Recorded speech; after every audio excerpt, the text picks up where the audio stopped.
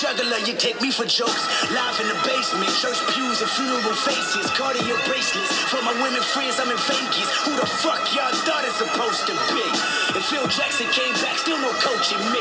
Let's talk about this track. How did this come about? Where did you make this track? Let's see. It was actually towards the end of the artist Big Sean's album.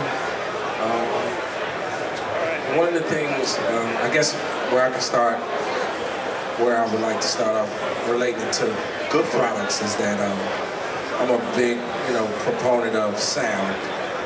As technology advances, technology makes a lot of us, able to make a lot of different melodies, a lot of different rhythms.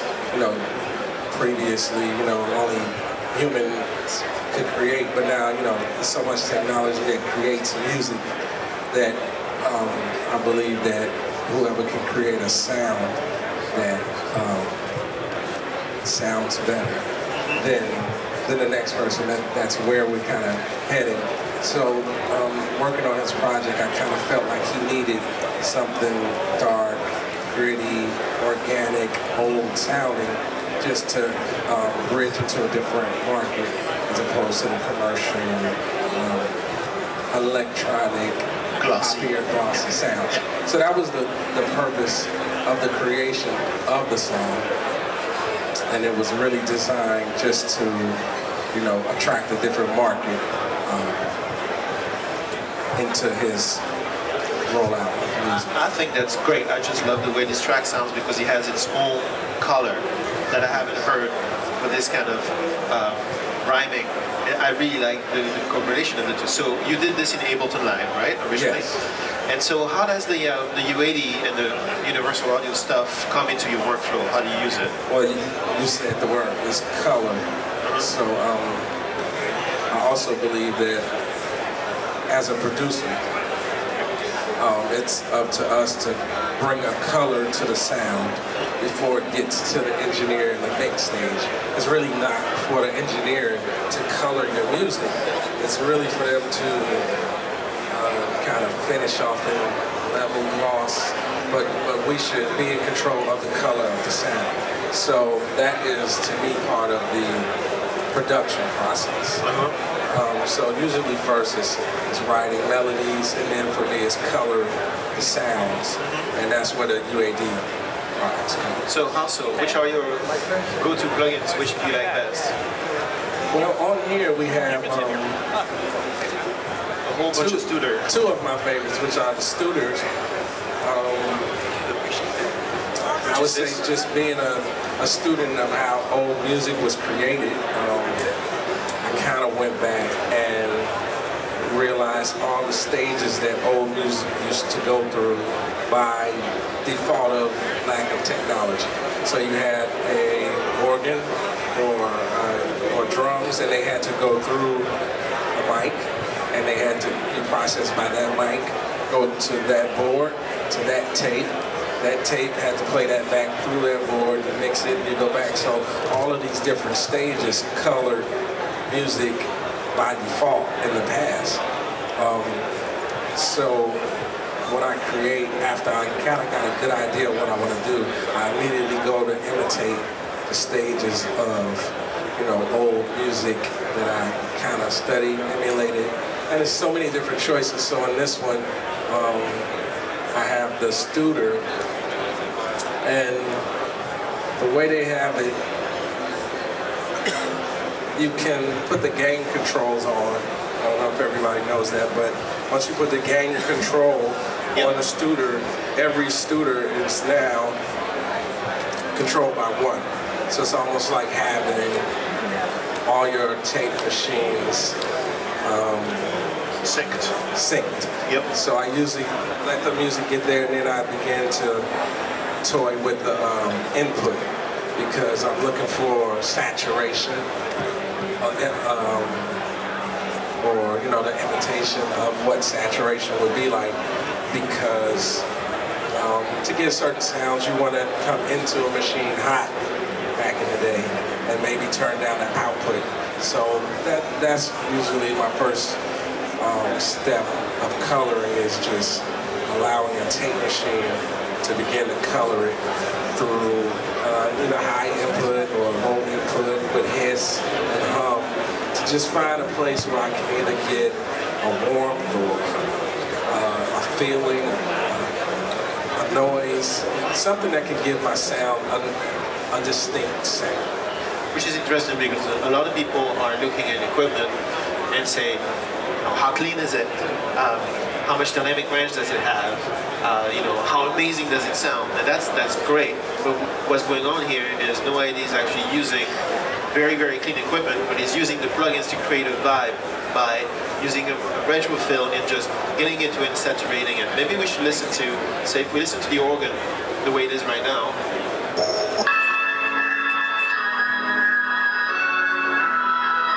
You can see that it's getting creamed.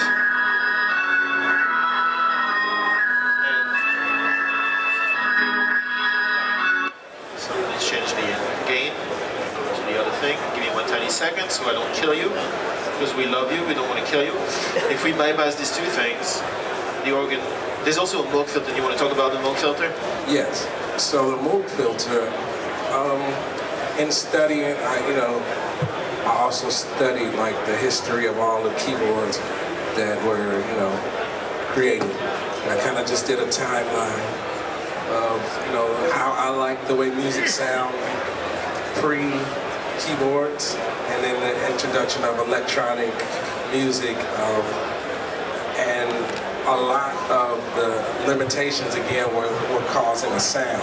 So when I saw the Moog filter in the UAD set, I immediately said, okay, I want to treat sounds the way I would treat them if I was using a Moog keyboard, which again goes into the fact that the filters have a certain feeling that it creates when you turn the volume up again, or you filter some of the high end out. It kind of gives it a warm place, because a lot of this, again, we'll expect the engineer to know how we want it to go, but the truth is we should know, and we should place our sounds where we want to place them so that it's very clear what our intention with the sound is really. So let's see what it does. I mean, this is the sound raw, with none of the Moog and none of just the organ, with none of the Moog and none of the Studer. Very bland to me. Yeah, it's a little bland. Yeah. Okay. So then you turn on the Moog, and it's probably going to give some gain in a second.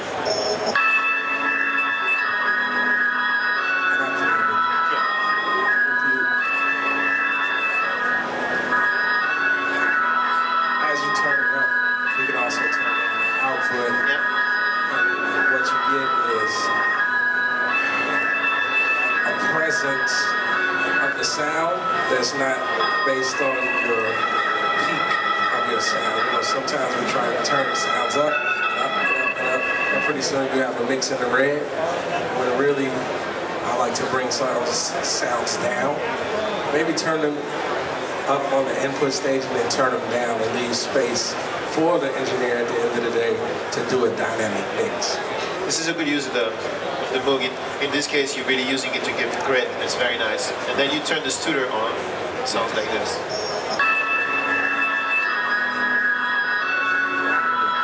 So all of it is subtle, but it's kind of like EQing and compressing and characterizing your sound and coloring it without expecting someone to know, how to take EQ or, waves plugin, or, your typical things that most engineers learn today. And most of us don't really talk like the high-end communication of a language with engineers, We say, I need my kick to, I need it a little more, and that's kind of like an illiterate conversation. You really could say, hey, it needs this amount of compression from that specific compressor, because that specific compressor has this specific sound or characteristic. But it all comes in a lot of study, and these plugins to me are like far ahead of what everybody is using them for.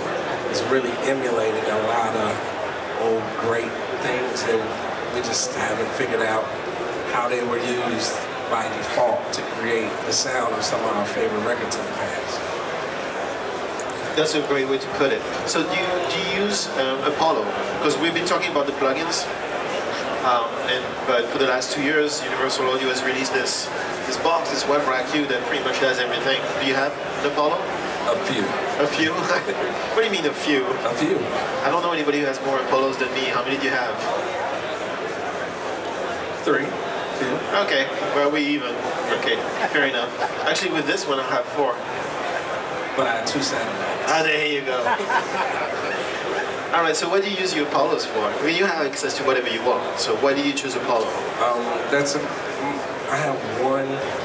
Well, in my studio, I have my console. I have a lot of the real equipment as well.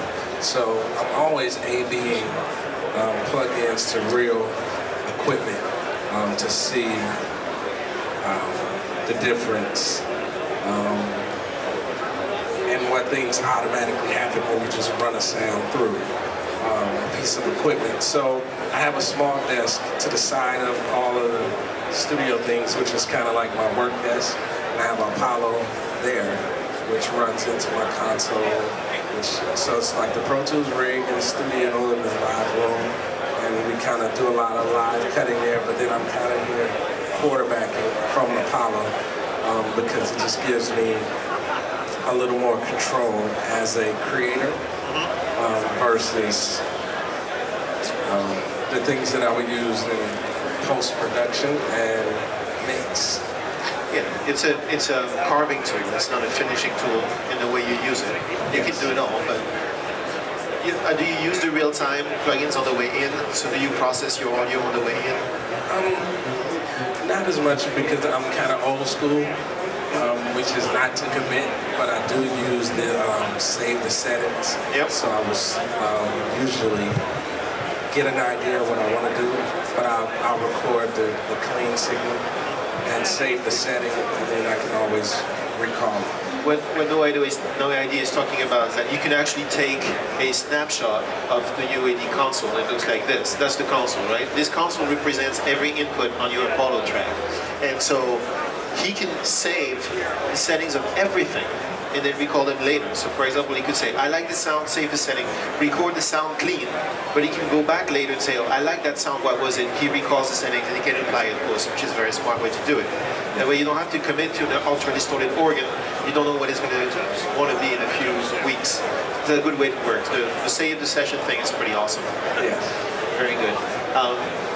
So how did Big Sean check to this neo-vintage tone? He liked it. I mean, he kind of knew that he wanted, a need. All right. What's okay. missing there. So you didn't impose it on him? No. Okay, good. Great. Well, I think it's a great sound for him, and it's actually doing great things for hip-hop because it's making people hear hip-hop in a different way, and not as glossy, and I don't know how to explain, kind of bland. I really like what you've done with this. It's great. Does anybody have questions? Can you come closer because it's incredibly loud in here? First question. What was the sample in there that wasn't able to get cleared? What was the sample in there that was not able to get cleared? That's a myth. It was never a sample that. Really? No, that was just a myth. Oh, that's and Second question. secondly, like for songs like DOA, New York State of Mind, It sounds like DOA or New York State of Mind. Empire State of Mind, Empire State of Mind, yes. use like the MPC drum or do you use live drums? Do you use APC drums or do you use live drum for those kinds of songs? Like this DOA sounds like it's a live, it sounds like a live kick. Yeah. So that would again go to this point that I kind of don't limit my creation stage to one stage. I have what I would consider like a vibe out where I create content that I then create with.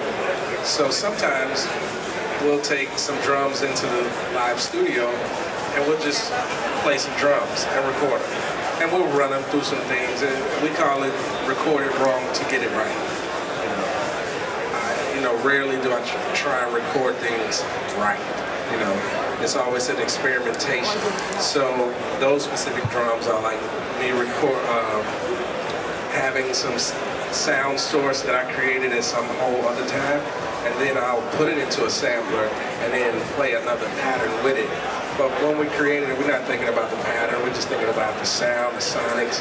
We'll take drums outside, record them with little cassette decks. We just do weird things to create sound sources. So again, that's like a separate process to me, other than create songwriting. The songwriting process is different than the producing process for me. And I really try and break it down into these stages because I believe there's so much lost in the way we have just so much access with technology to do everything right now. And it's like you can't think of everything to do to something right now. Maybe the Beatles could sit there and play their song, but it was so many things happening in that room with that technology, the lack of technology that created that sound, that we just can't make it happen today.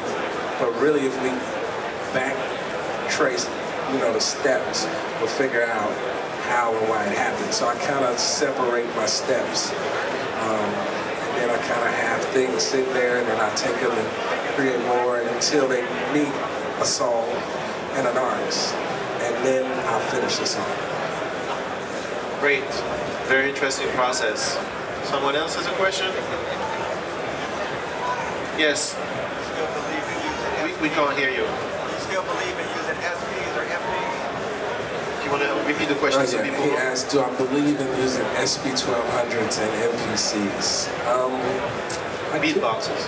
Yeah, sampling drum machines. Not as much, mainly because I have actually figured out all the reasons those machines sound the way they are. Because at the end of the day, they're still computers, and you just have converters and computers. So again, sometimes we rely on a machine as if the machine is doing something, but it's really just how many hertz is that sample? What's the bit rate of that sample? What's the gain in? What happens when you peak the gain in? How much does it cut off the high end? It's like, once you figure that out and then you can emulate it properly, you don't need, I hear a lot of people using, how does this DAW sound? How does that program sound? We just got to make it sound the way we want to make it sound. We're supposed to control the sound. So I don't let the machines control my perspective of how I want my sound to sound. So I don't rely on it. Maybe if I just want to feel the feeling of that machine, then I'll use it as an instrument, but not to get that sound that those machines traditionally gave us. That's the purpose of heading into the plugins and the different adjustments of the sound that you create. Because you can really, you can make it sound the way you want once you get a higher understanding of how and why it sounds the way it sounds. You can also spend a lot of money chasing the sound that you can get very simply with a couple plugins in the box. Yeah. Not me, of course. Nobody in this room, right? Nobody in this room would do that. Any other questions? Yes. Stream so I can hear you.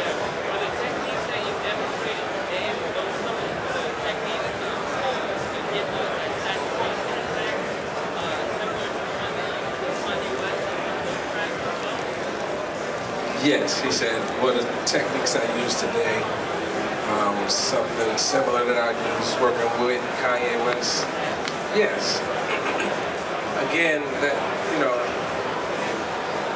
part of that magic is not just the melody, it's not just the performance, it's a subtle sound that resonates. Sound is vibration. Vibration affects you. How you change that vibration of that sound has a distinct effect on the listener, physically and audio,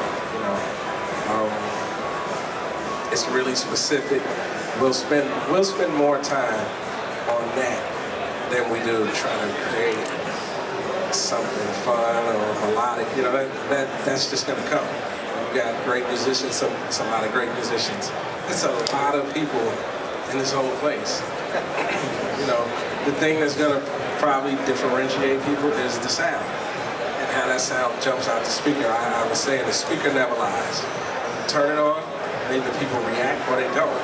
And your goal is to make a sound that causes someone to, you know, pay attention and concentrate or feel an emotion or, you know, notice it. So again, those are some of the techniques, but they're just based on experimentation, breaking rules, not being afraid to, you know, do things wrong again to get it right. I guarantee most of the records that you like in your life that you'll remember something was done improperly by all, you know, education standards. You know, it's not, Thriller sounds the way it does, but we can't make an album that sounds as good as Thriller. But Quincy knew a lot, and he had a good team around him. You know, Bruce with you know, Bruce. It's just a lot of people. It's just like we can't do music and not study and educate ourselves on the past, regardless of what type of music you try to do. You're just not gonna be successful in anything in life without some form of education and experimentation. So that's really, you know, like I could go through every single plug-in. You know, sometimes I do it on my own. Sometimes I spend a day just going through them. And then sometimes I go get the old equipment and I toy around with it because you never know. And then I look up my favorite records and I figure out, well, they did this record this year. What was available? What wasn't available? What was probably in that studio at that time, according to history. And, you know, it 20 years plus has rewarded me, you know, to stay, you know, relevant, I guess the word is, and doing music. So, I think relevant is a major understatement. That's all we have time for. A big round of applause for No ID for coming down and sharing his wisdom with us.